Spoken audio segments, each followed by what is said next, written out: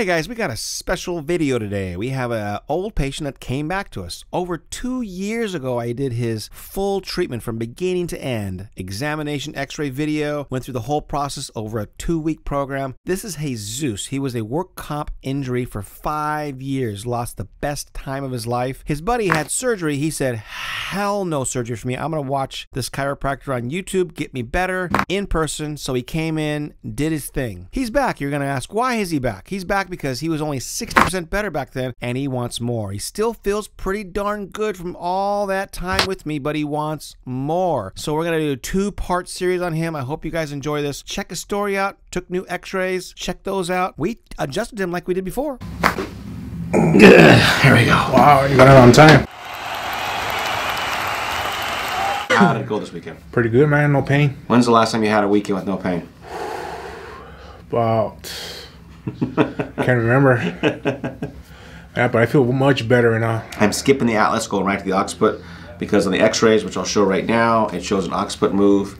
It's out, so we're going to get in here and just crank on him, and he says he can't wait for me to just beat him up. There's small pleasures in life. One is scaring the shit out of your patients. That's a fun one for me. So we're going to get in here and adjust this occiput, his head, onto his neck. And so normally I do an atlas adjustment first, but he's already been through my program and he didn't respond as well as I like the first time, and the occiput was off in the first x-ray set 2 years ago, and this time it's off again even more, so I'm going to go right into the occiput this time. So what you do is you come off the back of the ear over here, you get your this part of your knuckle, you put it right into the ear here. You can see how his ear kind of flops forward. I'm just hooked here. He can tell you I'm on his skull right here. And the trick with this one is doing a scooping motion, because the occiput is not a normal joint. And so you have to actually scoop that shit. Wow. Wow. Shit, you moved everything. He's going to be a little nervous here, so I want to take our time so we can get him relaxed. But again, right, this part of my knuckle here, right behind his ear, there's a little fossa here, a little hole in his head. Right there. I'm going to stick that part of my knuckle right there, and then we're going to get it locked in.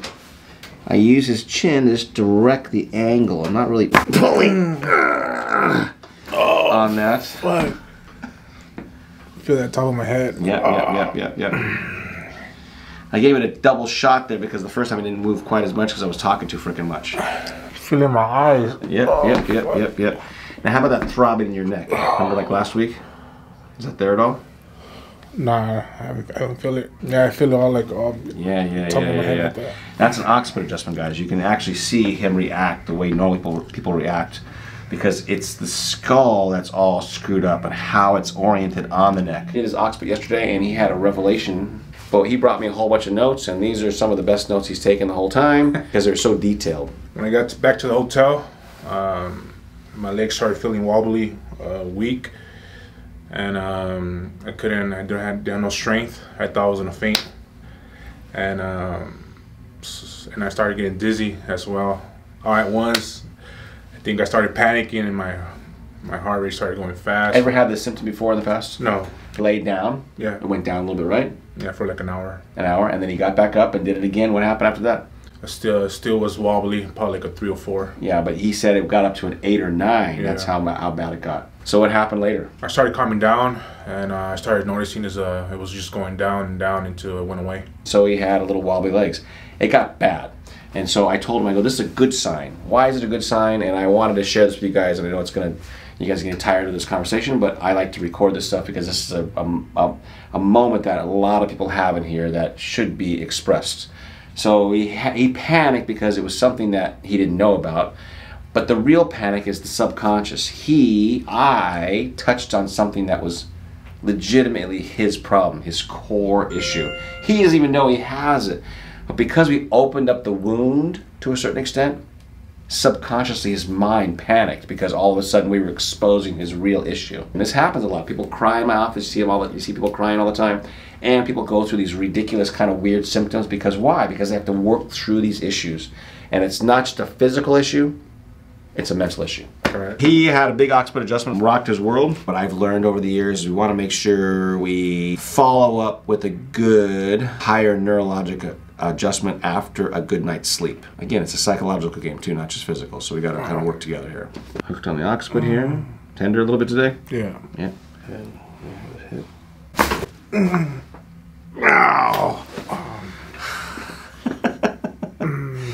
Feels like fireworks. Fireworks, that's right, fireworks. Okay. Going down all at once. Yeah, I think Jesus is like the perfect Ed McMahon for me. You guys don't know who that is, but straight man. When I say a joke, he laughs at all of them. He's a good laugher. See, there's some serious tension in his neck because that's a self-adjusting pop there. Wow. Oh, fuck.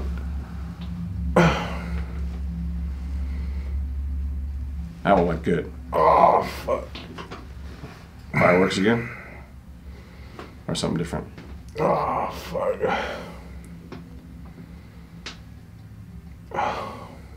You got me good. Yeah, I did. Fuck. Next time I'll use lube. Wow. And you've done this before. Hey, Pan. Good.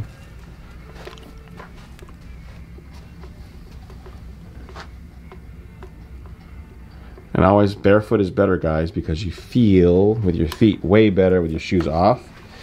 And all these nerve endings we have on our toes can be sensed by the brain better when your shoes are off. Okay, breathe in for me. And out. Oh, fuck. Breathe in again.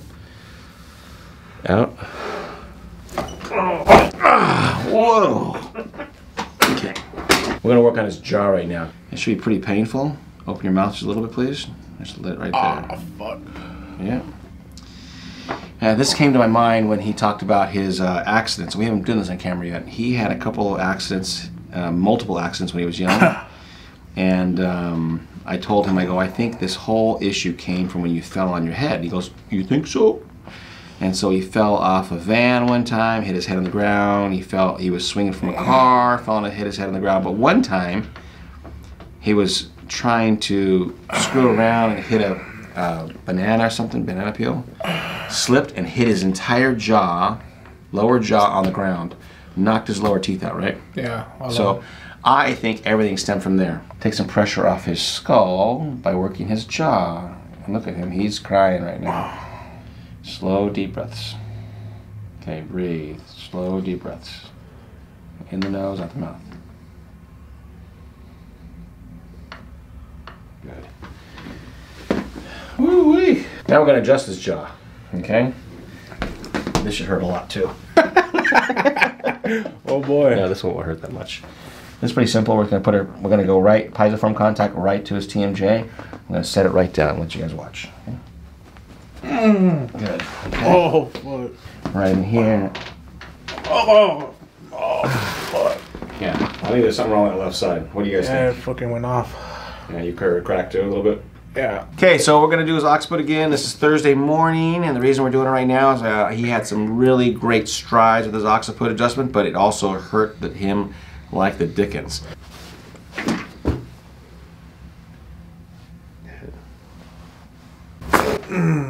Yeah. A lot smoother.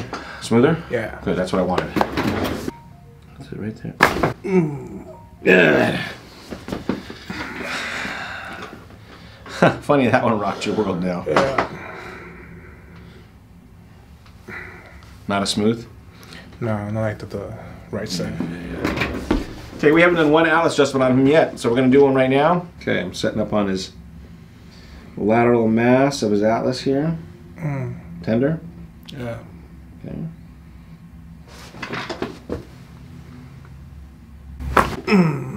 Good.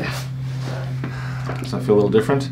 Yeah. In the occiput? Last day, this is 4 weeks, meaning 2 weeks 2 years ago and 2 weeks this year, which is 2 years later. Why don't you tell us the difference between those 2 weeks and these 2 weeks? Wow. More concentrated, more, I got more done, like physically, mentally, everything went smoother this 2 weeks than the past 2 weeks. Did you work harder this time than last time? I'm kind of curious there, just because I'm trying to pass on your expertise after 4 weeks with me. Just relax yourself, have confidence, like I said, and trust. Trust in it. So I'm going to tell you what I see the difference is. The first time he was in so much pain. He was in so much pain, and he had been screwed over by so many different doctors, and he lost complete trust of the process. Not just me, but the process.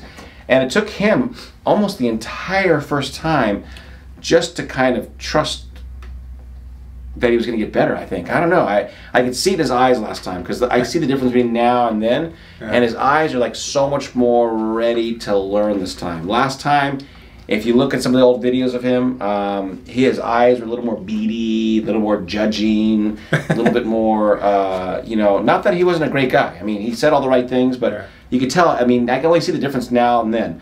And this is what I remember this. This is kind of this like scowl on his face the whole time. And he got better, but the scowl on his face.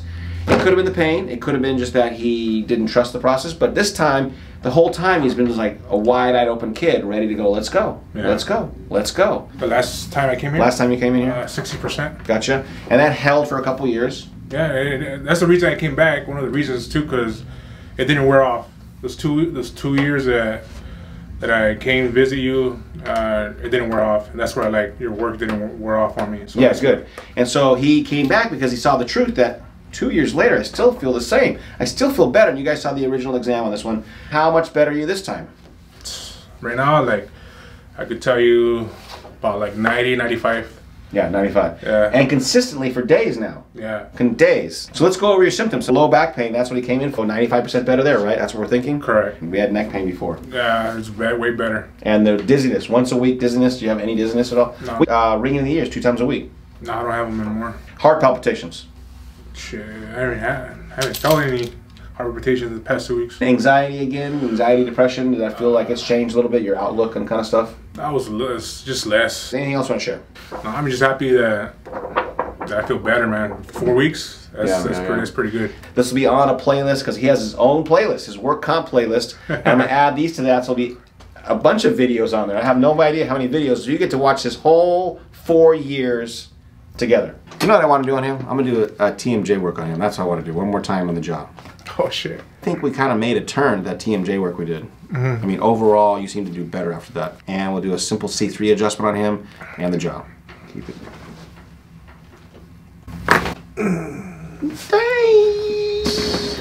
Smooth, though. Smooth.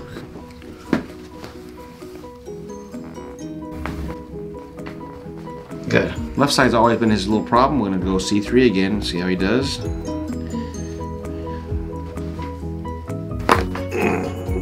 Good. Much Smoother than yesterday. Yeah. Way smoother. Let me do his jaw here real quick too. Open your mouth, please.